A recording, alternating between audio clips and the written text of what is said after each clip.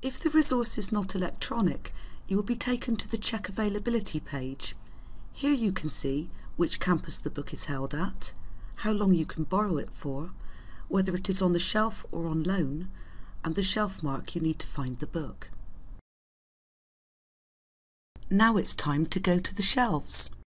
At the end of each shelf is a sign with the range of shelf marks that it holds and a brief list of subjects covered.